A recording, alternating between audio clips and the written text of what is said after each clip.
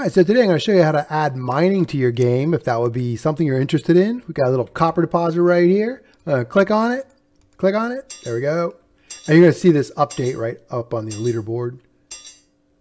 Bruh, +5 copper. Pretty good. And you can see the actual deposits disappear too. I have it on a respawn. There we go. Less copper. We can get some tin over here.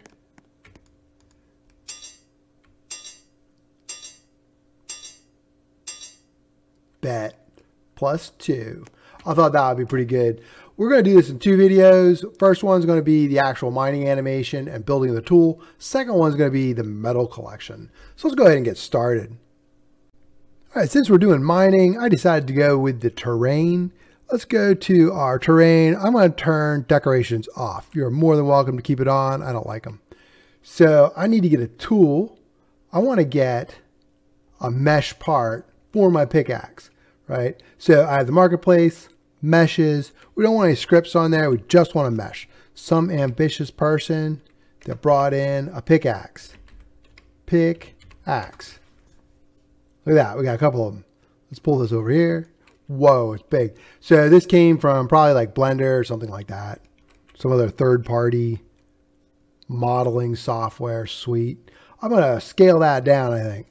I'm going to click this. I'm going to hit the shift and that green. The shift makes it keep its aspect ratio when you're shrinking things down.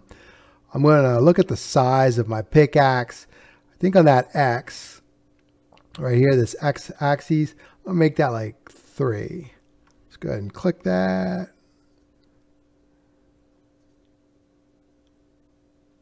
Maybe make it slightly smaller than 3. There we go. The Y is 3.3. That's kind of small. I'm going to make it a little bit bigger, just a tiny bit. There we go. Maybe a little bit bigger. That's pretty good. All right, I'm happy with that. All right, let's get the material. We'll make it that metal. I'm going to rename it too, and just rename it to pickaxe. Pickaxe. And let's see what we got.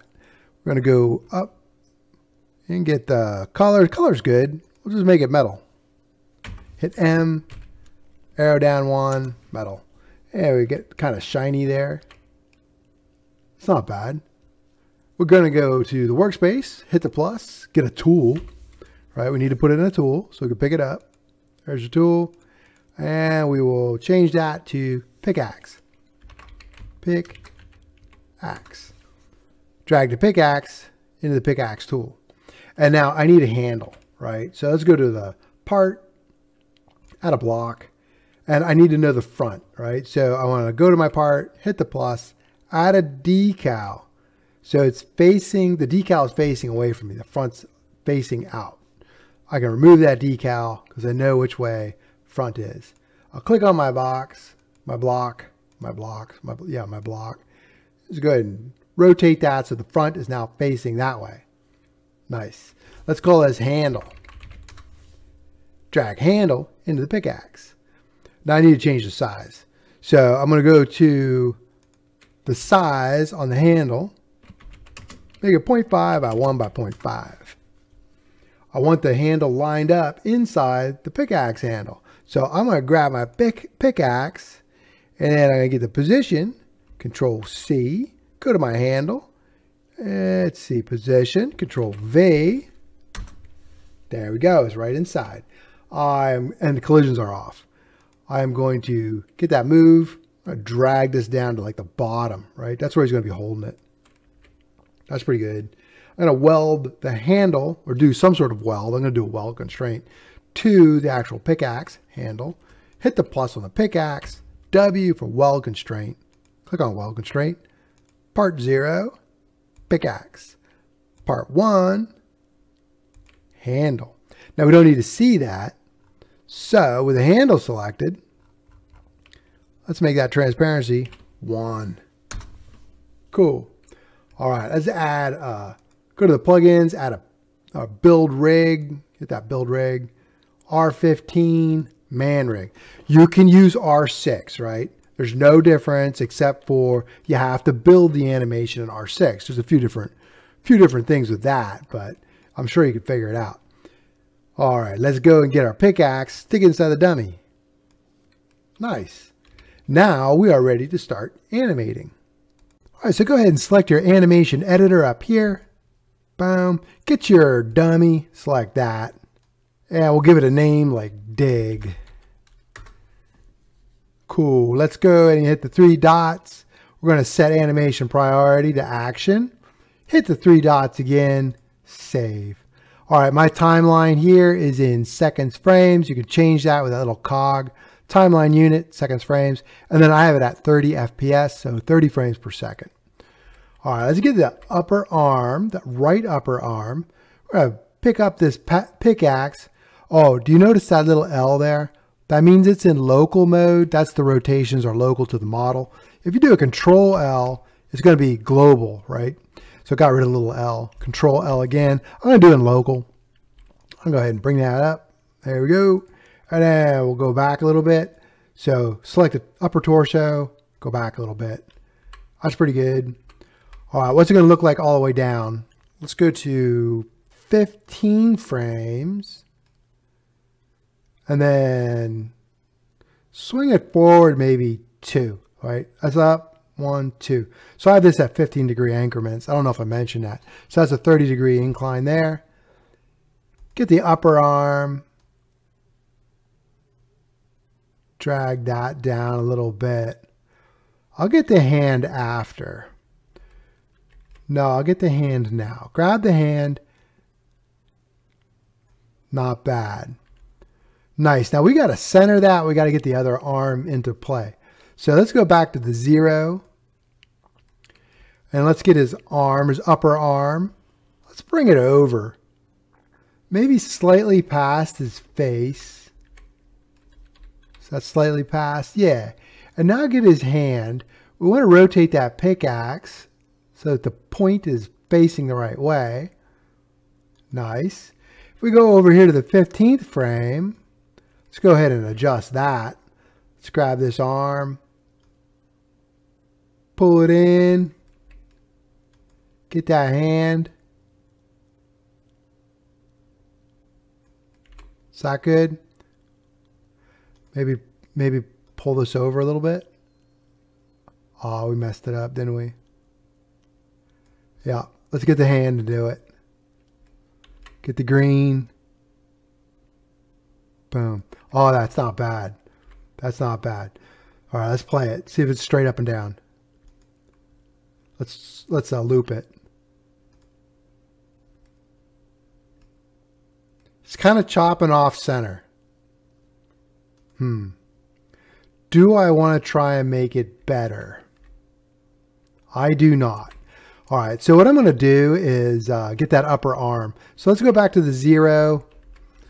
I am content with a slight offset in my swing. I'm going to bring this upper arm into place. That's close. That's pretty good. Make it a little better, right? That's the problem. You're just going to be able to leave it. There we go. All right, let's go over to the 15th frame. And I got to get that arm in place. This one right here. Pull it down. Whoops. And maybe get that. A little bit.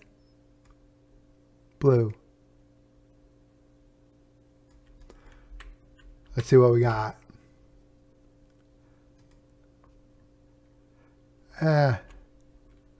Not perfect, but good enough for a video. Let's go ahead and pause that. And we want to put some pauses in here so that it's up for a couple seconds. So let's get our start one and then select that little top diamond, right click, copy selected. Go to like the 6th keyframe and then paste it. Also at the end, we're going to paste the same set, right? So select the scrub, put the scrubber bar at the end, right click, paste keyframes. And that's going to hold it up there for a little bit. Let's hold it while we hit, right? When it goes down, boom, hits, copy selected, and then just for 3 frames, paste keyframes. I think this will be a better motion. There we go. Yeah, we can't even see our little imperfection that much once we put the pauses in. Perfect. Well, not perfect, but good enough. Let's go ahead and turn that off. Keep looped on though. See how that's blue? Keep that on. And I'm going to hit these 3 dots. I'm going to save it. I'm going to hit the 3 dots again. I'm going to publish to Roblox. Dig. That's perfect. Submit. There we go. Get this right here. Hit these 2 boxes. Copy that ID. ID copied. Close. Let's get your pickaxe. I'll pull it outside of the workspace, into the workspace. Open your pickaxe. Hit the plus. A for animation. There we go. Select the animation under the pickaxe. Animation ID. Control V. Let's go paste that ID in there. There you go. All right, so now we're going to start scripting. We got the animation in place. All right, let's start some coding. So I'm going to select my pickaxe, hit the plus, add a local script. All right, we'll do local script, and I'm going to call this dig. D-I-G. We can go ahead and close this animation editor window here.